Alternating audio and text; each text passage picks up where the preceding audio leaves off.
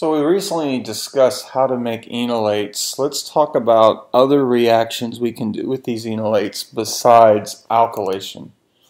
So the alpha halogenation reaction is useful in a couple of contexts.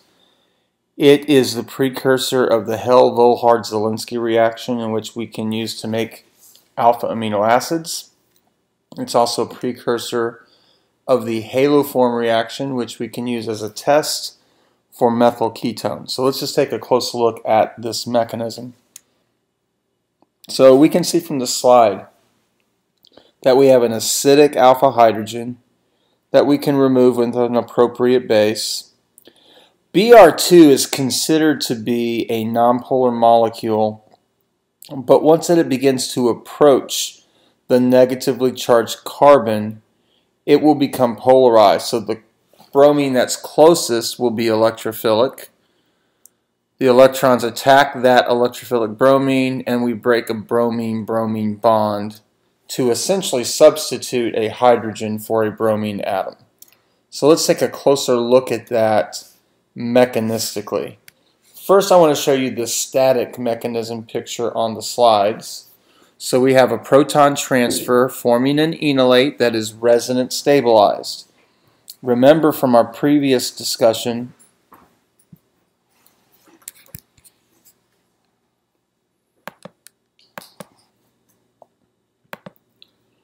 even though in terms of charge stability, and this is an argument that Cardy makes that is incorrect.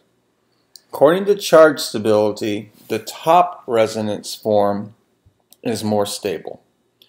Oxygen is better positioned to stabilize a negative charge than carbon because it's more electronegative. In terms of bond enthalpies, however, the carbon-oxygen double bond much more stable than a carbon-carbon double bond. In fact, if you were to look at the bond enthalpy of a carbon-oxygen double bond and a carbon-carbon single bond versus a carbon-oxygen single bond and a carbon-carbon double bond, you would find that the bottom structure is lower in energy. The carbon-oxygen double bond is lower in energy relative to the carbon-carbon double bond by about 100 kJ per mole. Also, in nature, we find that C-alkylation occurs much more frequently than O-alkylation, and that's what the mechanism is showing. It is showing not C-alkylation, but C-bromination. We're making a C-Br bond, not an O-Br bond. Again, pay particular attention to the arrow pushing. Tail of the arrow, where the electrons originate. Tip of the arrow, where the electrons attack. Double-headed arrow means we're moving two electrons. Hydrogen's monovalent, so it gives up its bonding electrons that it was sharing with carbon to the more electronegative carbon atom. These, of course, are in resonance, and we show a C-Br bond being made and a Br-Br bond being broken. The end product is that we have an alpha brominated molecule.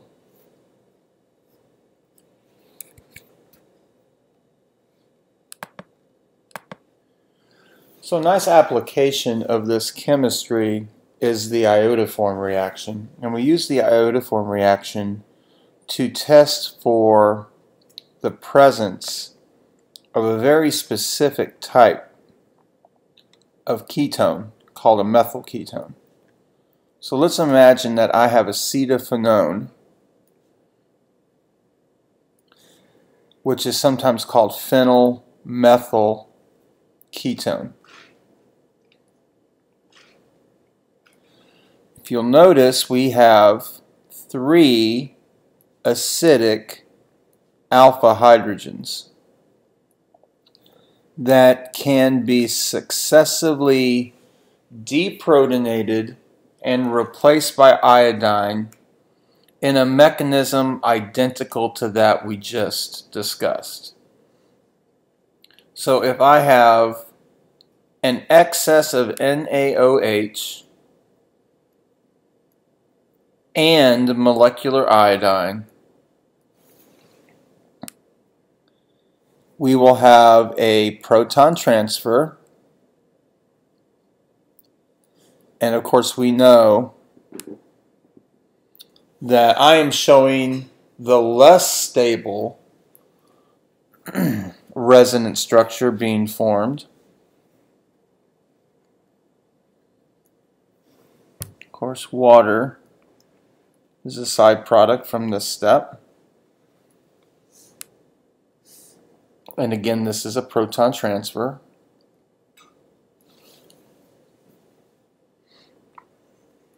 Now, this product, and I'm going to abbreviate this as phenyl,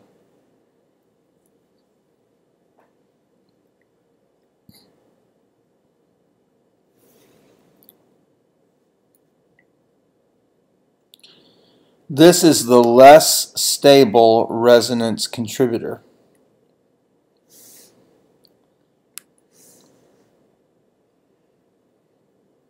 I'll show the conversion to the more stable resonance contributor, which I will render in red.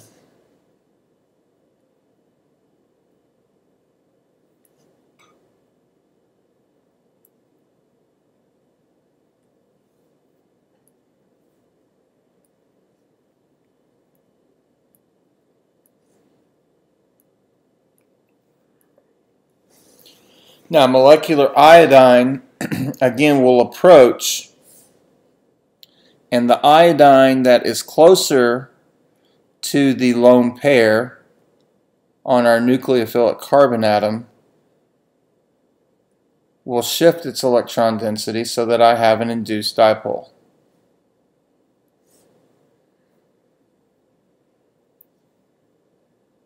So nucleophilic attack, loss of the leaving group, you're talking SN2, and the net is that I've replaced a hydrogen with an iodine.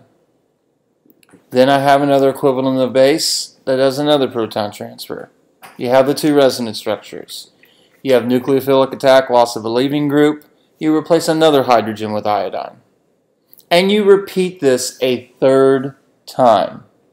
So where I want to go next is after this third time.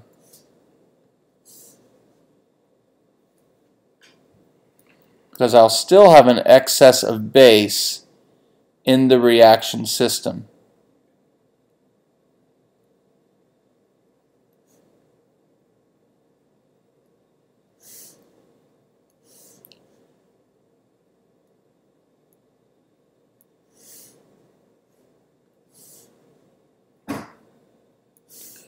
And I'm emphasizing these iodines in yellow because this precipitate is a bright yellow complex that we call iodoform, which is why this is called the iodoform reaction.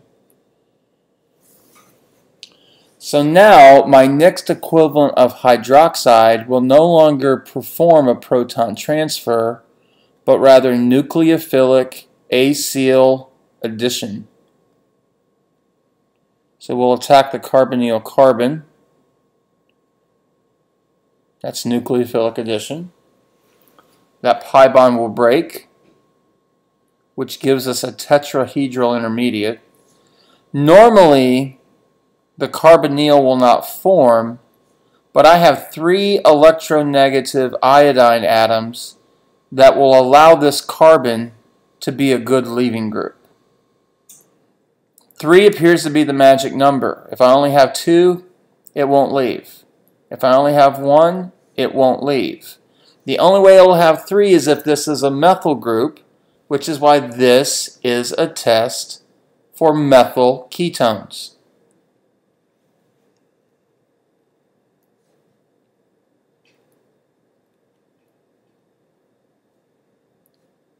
This reaction isn't as popular with the explosion of the capabilities with spectroscopic equipment like FTIR, NMR, and mass spec, but it's still very nice methodology in which to determine if we have a methyl carbonyl.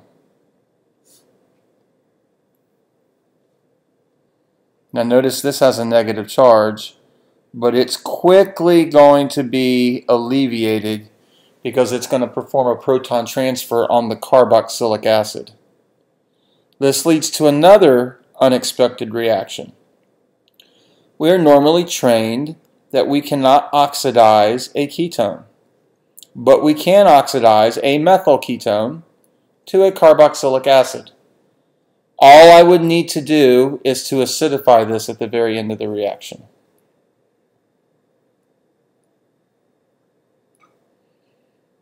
So here's the iodoform. If I perform this with molecular bromine, I get bromoform. If I perform this with molecular chlorine, I wouldn't advise that because it's a gas. And chloroform just makes you look like a snatcher van dude. So probably not the best idea in the world.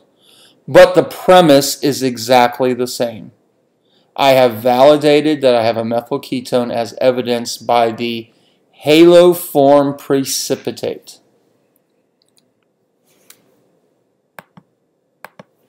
Last but not least, let's look at what I can do with a long chain carboxylic acid.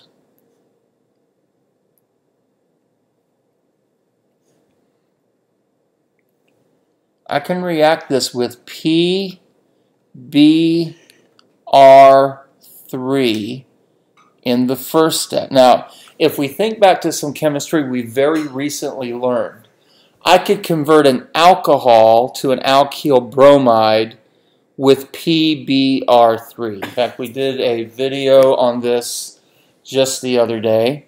So if I react a carboxylic acid with PbR3, I'm going to get the acyl bromide.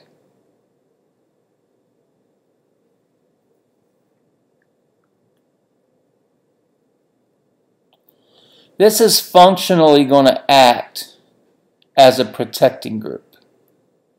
Notice I also have 2 alpha hydrogens. I can react this with a source of base. And yes, you guessed it, molecular bromine. This is going to give me an alpha bromo compound.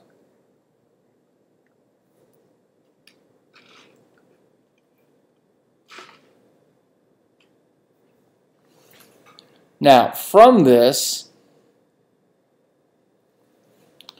I can react the bromo compound with ammonia.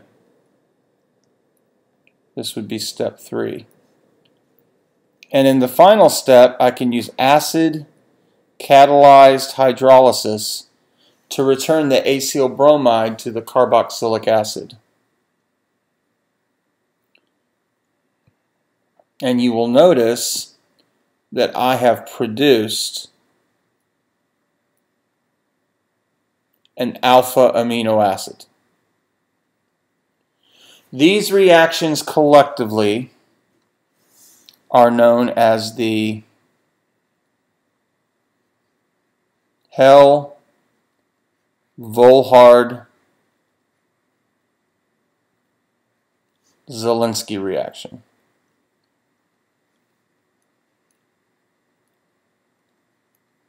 I mean, how cool would it be to take an organic class taught by Dr. Hell?